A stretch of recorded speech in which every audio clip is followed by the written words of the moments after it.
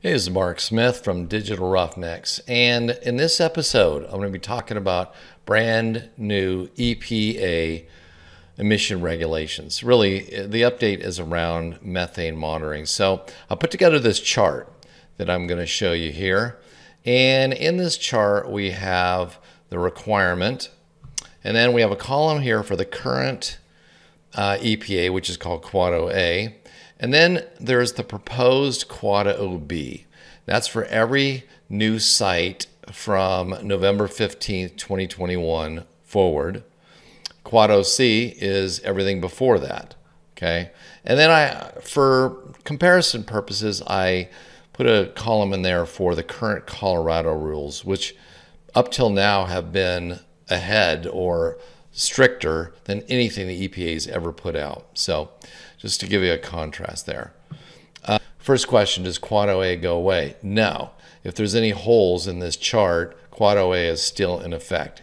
Nothing really goes backwards. So if you're thinking, wow, maybe on a particular item, EPA is going to get less strict on the regulations, the answer is no. Okay, so let's take a look here. So first of all, it's the frequency. So today, Quad OA is every 6 months. The new proposed rule, which again goes into effect if nothing else changes in 2022. So you have to check your LDAR frequency quarterly, and that will also include everything, older sites as well.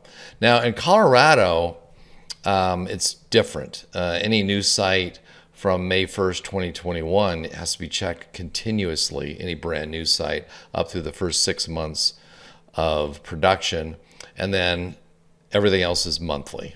So it's pretty much the rules in Colorado. So it is, again, Colorado is the most stringent still. On the repair side, currently you find a leak, got to fix it within 30 days. They're actually relaxing this a little bit. They're saying, hey, you got to make the first attempt in 30 days, and then you have to fix the within 30 days of the first detection. Same thing with Quad OC. And pretty much I'm not going to cover Quad OC because where they're headed with this is pretty much well, their intent would be that all the new regulations would apply to all sites. And again, what sites are covered? Any site that has a potential of emitting 3 tons per year of methane or more, which pretty much is, if you're doing LDAR inspections today, you're covered. Okay. So they have a term in here, best system of emission reduction. Okay, and before it was OGI cameras, or method 21. Now they're pretty much saying it's OGI.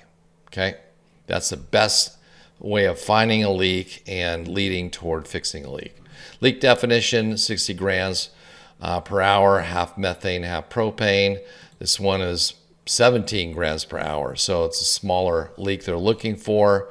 Again, it's a mixture of methane and butane. Okay, and Colorado just defaults to the EPA definition. Compressor station. Okay, you got to check it quarterly. Oh, this bumped up to annual. Interesting. And again, the Colorado makes no distinction, so you got to check it like any other site. Centrifugal compressors, centralized processing facility. Okay, what they're basically saying is, hey, you have to put on some emission controls that get you to 95%. Okay, gas processing plants, they're wanting you to now check with OGI bi-monthly. Okay, repair, first attempt within 5 days, final within 15 days. Okay,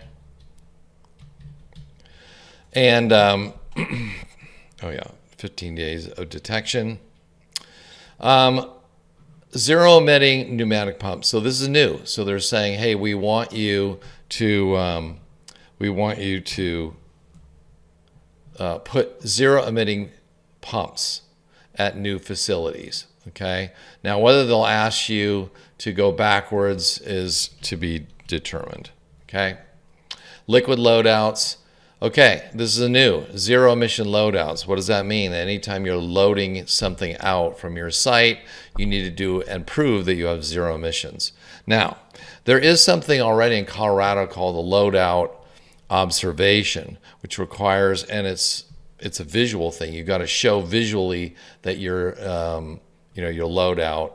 But now EPA is bumping up. So in this case, EPA is going to be higher than Colorado, where it's saying, hey, your loadouts have to be with zero emissions. Okay, tank batteries, currently no regulations. New ones are 95% reduction in emissions. You got to monitor thief hatch openings, monitor VOCs at the battery level. Okay, that's going to go for old sites as well.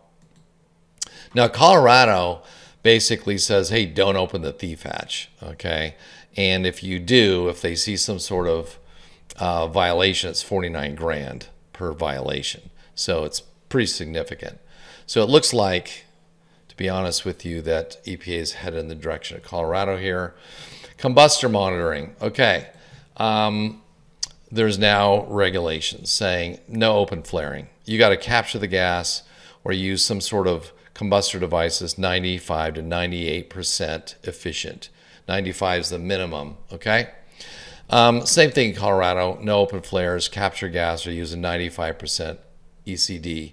Now, what Colorado has done starting in February 2022 is add a weekly visual ECD monitoring and annual testing of combustor efficiency. So it's not good enough just to put a combustor device on there that's supposed to be 95% efficient. You have to now prove it. And with Colorado, you kind of have to prove it almost every week. Okay, AIM. So there really needs to be a little bit of work here on the AIM approval process. The current process, and that's for approved instrument measurement method, because there's lots of new methane technology that's available, all trying to get approved. And with the EPA, you have to approve it by operator and basin. Okay. Whereas in Colorado, you can get it approved, your technology, process, and methodology approved, and it covers every operator everywhere in Colorado. So that's good, right? It's a very stringent process in Colorado. My hope is that the EPA will adopt more of the Colorado-style AIM application process, which impacts, again, continuous monitoring solutions that are trying to be approved. Okay, methane intensity measurement, something new. You have to prove sort of an overall methane intensity measurement, okay? And my sense is that Colorado, and by the way, every state is required, if you do nothing, if a state doesn't have their own regulations, they have to essentially adopt the EPA's. That's the minimum level now across the whole country. Baseline fugitive emission calculations. Here's the deal, big change. Before it was you're using a formula from the EPA, and the new thing, you're using actual measurements, okay? And you have to use an OGI method, default, or some approved method, okay?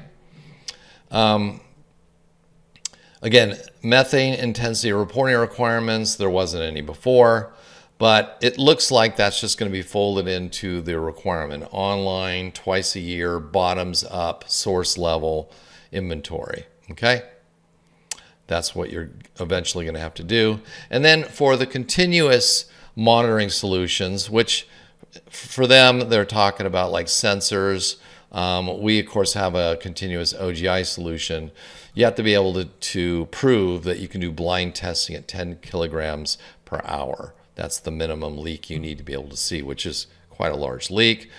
But if you don't have a visual OGI, you have to follow it up with an OGI at least every 2 months. Okay? So no matter what, OGI is still the standard way of looking for leaks. And it's the best system of emission reduction still, okay? So that is a quick summary. If you'd like a copy of this chart and with all my notes and details about it, please send me an email, mark@cleanconnect.ai, and I'll send you a copy. Thanks.